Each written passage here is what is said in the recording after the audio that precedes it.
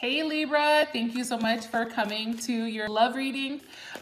This should resonate for your sun, moon, rising, or Venus. Those of you guys that are cross watching, it could be flipped. It could be your situation versus them. It just depends, okay? If you haven't already, please like, share, and subscribe. Hit the notification bell if you want to receive alerts for when I post. And with that being said, let's go ahead and get into your reading, but really quick.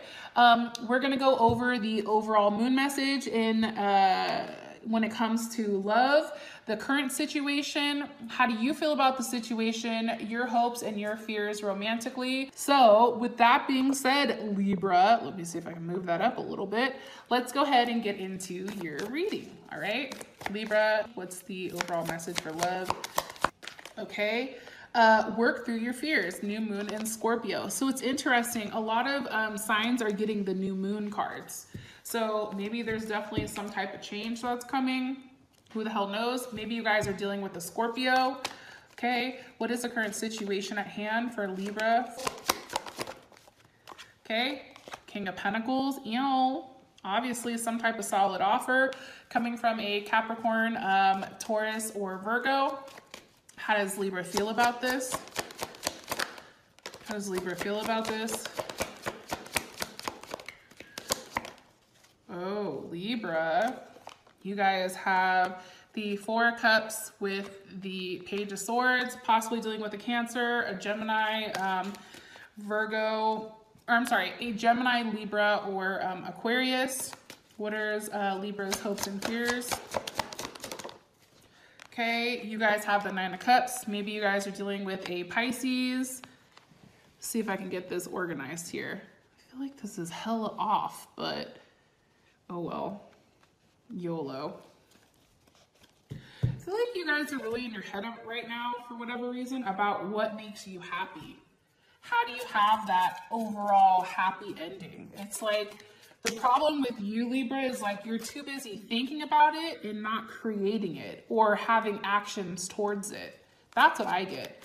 What's the overall outcome for Libra? Okay. You guys have this could be the one. Oh, you've already met the romantic partner of your, let's see, you seek. Cool. All right. So, first things first, I do want to note here, it is interesting that you have the King of Pentacles here as your situation, but then it's like not a good situation for you at least. Sorry, I had to take a drink of like my coffee so I can wake my ass up.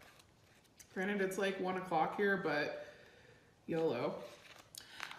Okay, so when it comes through working through your fears, like we all know Scorpio is all about rebirth. So if you guys are currently in a situation or currently in a relationship, you know, this situation is kind of going through a transitional period, I feel like, and it's transforming. It's like the phoenix rising from the ashes, you know, birth, death, and rebirth, okay? And this is all about kind of what that Scorpio energy is about. Whatever you've been through right now, there's some type of new start with you and this person. So it's probably somebody from your past, honestly.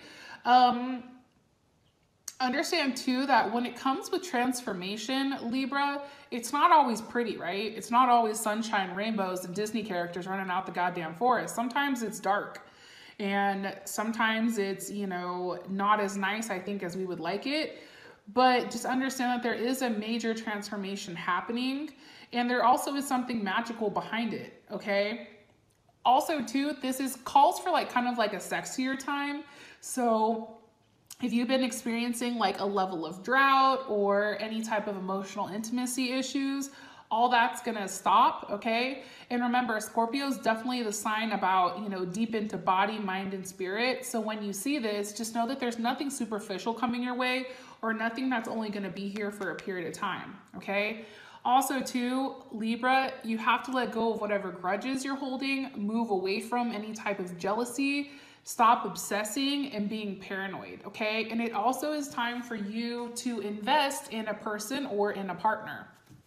Okay, now you guys have the King of Pentacles here for your situation. Why is this a situation for Libra? What's causing Temperance, okay? Possibly a Sagittarius. Maybe for those cross watchers and even for Libra, there's an offer that needs to be made here. There's an offer, a solid offer that needs to be made that's being waited on. It's like, what's causing this? It's like patience. It's like trying to do the right thing, trying to figure out what the right thing to do is. When it comes to love and romance, Four of Wands is Venus and Aries. It's very much about, you know, trying to figure out or having the patience to understand your foundation, what foundation you have with this person and making this offer. Okay. But it is something that you've wanted for a very long time, especially with this Nine of Cups. This is all about expansion when it comes to your love and your relationships. Okay. It's being patient, but then also knowing when to act, right? It's being hopeful, but then also giving, you know, a solid offer here. So how you guys would feel about it is you guys have the Four of Cups with the Page of Swords, and that's clarified by Death.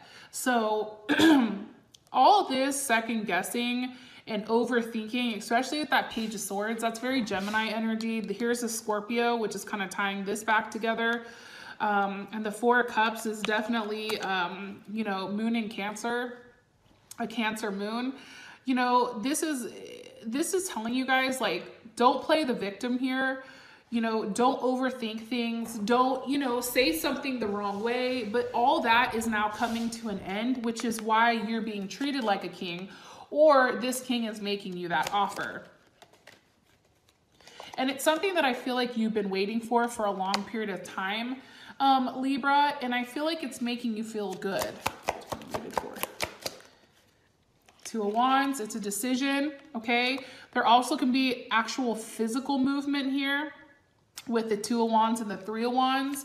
It's like setting something free, seeing if it comes back, but it's also too, it's something that's happening fast, okay? So either you guys are physically moving or there's some type of communication with this person, maybe through a text message or a DM or something like that that's coming in about exactly what this person wants from you, what they're going to offer you, or it can actually be physical movement with you and this person, okay?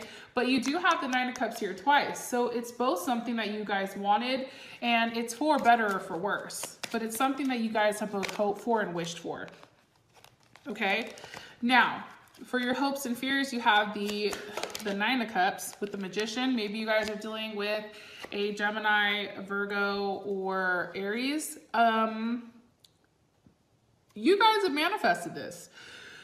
You guys realize, like, you have all the tools that you need in order to make something happen here. The problem is getting out of your head to do so, right? So if you guys were in a position where you wanted some type of stability and some type of, you know, success when it comes to family, love, and life, it's like you guys are now having that and you guys are no longer overthinking it because you've manifested it yourself. This also, here's the Queen of Pentacles, okay? So you have the King and now you have the Queen, and that's also associated with the King of Cups, or the Six of Cups. So I do feel like, you know, this could be, you know, physically moving in with your partner. This could be you and your partner having a baby together, you guys finding out some information. This can be you guys, you know, going out to dinner, you guys doing something, but it's also about, it's a very loving, caring, and nurturing energy. It's not intense. It's not tough. It's just very straightforward, very loving, and it's communicating in a fashion where both you and your partner can relate. Okay. So thank you so much. I love you guys, and I'll talk to you guys later. Bye.